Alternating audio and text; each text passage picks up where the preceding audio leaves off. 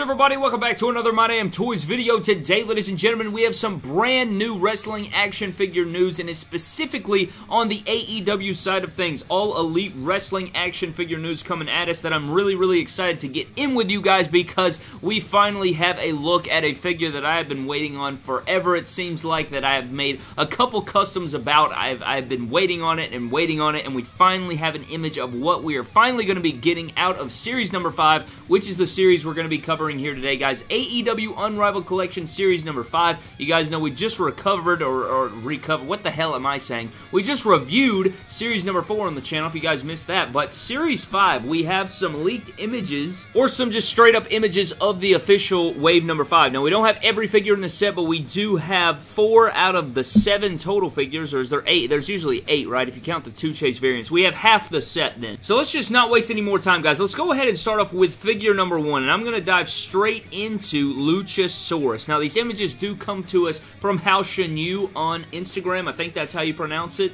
But he posted up these images here, guys, and you will see what is to be believed Unrivaled Collection Series number 5 Luchasaurus. And what's just crazy is this looks like the custom that I have made. You know, the custom that me and BEW did together. It looks very similar to that. Head sculpt with the tongue out, long beard, mask looks the same, hair goes the same. This looks incredible. I'm so excited for this figure, man. I mean, I can't even put into words how excited I am. And that just speaks to the talent of BEW, about how talented he is to make our customs look identical to what we're going to be getting from the official company. I mean, that's outstanding. But this Luchasaurus is just unreal. The only thing that I'm really noticing about it that may be missing is stomach and chest hair, which really isn't the biggest deal. You could easily add that with a pencil, and maybe I can make a video on how to make chest hair for figures. Very simple. With a pencil, you go in there, you put some Mod Podge on it, it'll fix it right up. It'll look really good. But even if you don't include the chest and stomach hair, the tattoos look wonderful. The torso choice looks to be, I think this is a new torso choice. I could be wrong about that, but it is looking pretty new to me. All of the tattoos look really good. Waist strap looks good. I think all of the gold, the green, he's even got the paint on the fingertips over there. Head sculpt looks good. I saw a lot of people saying that they hope that it comes with 2 different head sculpts so that we can have a, you know, a mouth closed version and a mouth open version. I don't know how realistic that is. I guess we'll just have to see about that, because he's got a lot of tattoo decals. He's got, you know, a very incredible sculpt going on.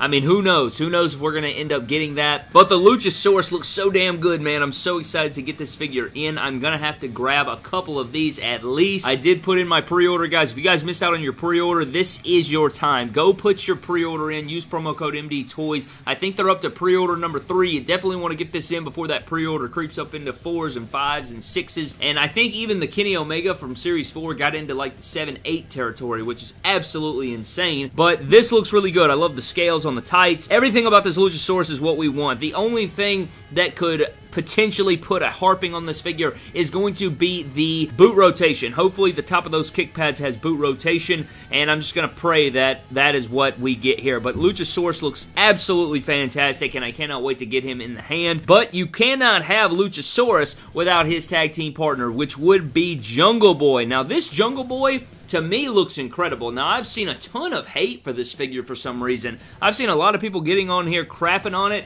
and I can see to a degree your problems with the figure. The first thing that you're going to see, guys, is going to be the gigantic hands. Now, his hands are massive. It looks like they legit gave him the Kawhi Leonard Ricochet entrance hands that we come to know from Mattel. But that's not the biggest deal. You could easily switch his hands out, you know. I'm sure he'll come with interchangeable hands, first of all. Second of all, you could always use other hands that we've gotten with AEW figures. And if that's not the case, I think Mattel hands, if you shave those down and you like edit the hands just a little, you can make them interchangeable with AEW figures. I've never done it personally, but I've seen a lot of people do that before, so that could be a thing that you wanted to do as well. Another thing that you may notice is that the torso and the lower torso are different colors. Now, if you watch the reviews, you will know that that is pretty common among the AEW figures. It looks like the top torso and the bottom torso are 2 different colors on camera. Usually it's on camera that is apparent, but then when you get it in person, it doesn't look that way. I'm not exactly sure why that is, and that can be bothersome for some stop motion artists, some figure photographers, things of that nature that could put some hindrance. I mean, you could obviously Photoshop it, but if you're doing a pick fed match, you're not going to sit there and Photoshop every single match or every single photo in a match. That would be awful, that would be terrible, and I'd probably want to eat my eyes like scrambled eggs again. Now, we don't want that at all, so hopefully that is just, you know, this could also be a prototype prototype. This may not be the final thing. This may be an earlier version of the figure, and they hadn't fixed that quite yet. We'll just have to see. Hopefully not every Jungle Boy looks like that or something like that, but a lot of people also were saying that this figure looks plain Jane. I don't know what you were expecting, Brad. It's Jungle Boy. I mean, what, like, does he come out in some circus-ass attire that I don't know about, and this is like the boring version of Jungle Boy? Every time I've seen Jungle Boy on the television, this is what he looks like. The knee pads, the boots, the wrist gauntlets, the tights, the head scarf. This is Jungle Boy. What did you want? What did you want? This looks just like him. If I were to envision a perfect Jungle Boy figure, this is the image that I get. So I don't know. That's just me. I've seen like 25. I saw a lot of people shitting on this figure, and I had no idea what they were talking about, besides the two-tone torso or the massive hands, which are both probable fixes. Like, they're going to be fixed more than likely, and if they're not, they're easy to fix ourselves. We will solve the issue. Another thing that could possibly be a thing is it looks like they used the Orange Cassidy and Darby Allin torso, which you could also switch on there if it's the biggest deal in the universe. You could probably pop off the Jungle Boy head off of one of your Orange Cassidy, Darby Allins. You could acetone the tattoo off the chest of the Darby Allin. You could, there's ways around it, man. There's ways around it. I think this figure looks absolutely fantastic, especially the head sculpt. I think the head sculpt is phenomenal. I can't wait to see what accessories he and Luchasaurus are going to come with, and I just had to get that out of the way. Now, we're moving into one of the stars of the set. Even though we just got through with 2 of the stars of the set, we're getting into the other stars, guys. We have Jon Moxley. We have not only the regular version, but the Chase variant version. Now, one thing that's going to pain me in the face is going to be that the Chase variant version is better than the regular version. Now, that does bother me. I'd like for the Chase variant not to be as good so that, you know, a lot of people can get their hands on the regular version. But you guys know that starting with Series 5, I don't remember if it was starting with Series 5 or after Series 5 where they were going to start making 3,000 and 5,000 of the Chase variant instead of 500 and 1,000. But the regular version of Jon Moxley is going to be in this, like, Dudley Boyz yellow, black, and white and gray gear, which looks really sick. I actually like this attire a lot. He comes with the AEW Championship. You have the same entrance vest, and the head sculpt is slightly different. It's kind of like a talking expression a little bit, and I mean, I think it looks good. One thing you'll also notice is he has 2 tattoos. I don't know where that came from. He has the same tattoo on both forearms. I don't think that's true. I don't think that's accurate, but they did fix the placement. On his Series 2 figure, the tattoo was slightly off-centered, so it looks like they did fix that, but they added 2 tattoos. I think it'd be easy to acetone the right one off or the one that doesn't belong, but that is definitely something to mention here. But I think this attire is really cool. I don't think they fixed the height either, which is another whole deal in itself. So that'll be whatever, but I don't know. That may be something that we just have to get, you know, build a bridge and get over, or maybe they're going to fix it. We'll have to see about that. But the Chase variant version is super badass, man. Look at this Chase variant version. The tights on this, or the pants on this, are super badass, man. The army greens with the black and the brown looks so damn sick. He comes with a Paradigm Shift t-shirt. He also has his entrance vest like Mox wears, and then we also have a yelling, screaming expression with the eye patch over the head there, and that looks so damn good, man. Again, you can see the double tattoos there. They did fix the placement and the size and everything like that, though, and God, man, I wish this was the regular version. While the yellow tights or the yellow pants, the yellow camo pants are badass, this right here is better than the regular version. So I would have wished that this could have been the regular version. Hopefully I can get my hands on this, because I would love to have a Mox yelling expression, especially with the eye patch and the Paradigm Shift shirt. Because if I find this, you're not gonna take it out of the packaging. At least I'm not, unless I got 2 of the Chase variant. Which, it's a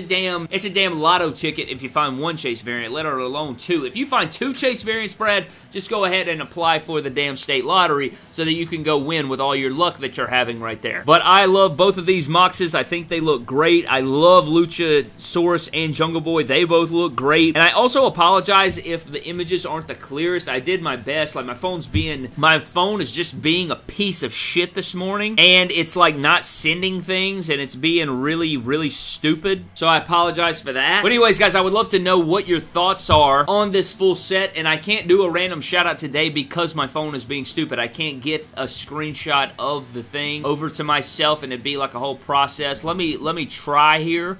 So for today's random shout out, guys, it is going to go to Tiny Turd, who says we should get an Ultimate Edition Rey Mysterio, Undertaker, AJ Styles, etc. And this is what I've been saying, man. We need more current talent. Roman Reigns, Rey Mysterio, Undertaker, Randy Orton, AJ Styles, Seth Rollins, so many damn guys that can make Ultimate Editions of, yet we get 2 Warriors, 2 Hulk Hogans, 2 HBKs, 2 Triple H's. You know the Macho Man's coming down the road. I mean, I don't know what to say about this, Brad. We need more Ultimate Editions of guys that have not gotten Ultimate Editions just yet. I think these guys would sell, no doubt about it. I don't think, especially if you load it up with good accessories, you give it a great attire, they will sell. But I'm getting the hell out of here, guys. I want to know what you think of AEW Unrivaled Collection Series number 5 images. Hopefully we get more images of the Wave. Oh yeah, I also forgot to mention, it appears that the new Rock Ultimate Edition figure is going to be the WWE Champion version. So it's going to be the spinner title belt version of The Rock. How god-awful is that? Another Rock Ultimate Edition. I think it's Ultimate Edition Series 10. We're getting The Rock and John Cena. And it's going to be WWE Championship Spinner Rock and a 2006 John Cena. Now, the John Cena is badass, and I'll take all the John Cenas. I know I said don't make 2 of the same guy. But you know what, Brad? I can make exceptions for John Cena. Now, if you're going to make us a Rock Ultimate Edition yet again, I don't think I would have picked this. I don't think I would have picked this. I would have liked to seen some different versions. It'll probably come with the spinner title and the 2013 version of the WWE Championship, which could potentially save it depending on the accessories. I bet they give him some butterfly joints. This may end up being the best Rock figure ever made if they play their cards right, especially if they give him, like, you know, a new torso with butterfly joints and stuff like that. We'll have to see. Nonetheless, that is all the news that I have for you guys. Let me know what you think of the Ultimate Edition Rock and AEW Series number 5. I can't believe I almost forgot about that news, but I'm getting the hell out of here, guys. Thank you for watching. Subscribe to the channel, and don't cross the line. You crossed the line. I've been beaten, broken down inside. I've been crawling so long with no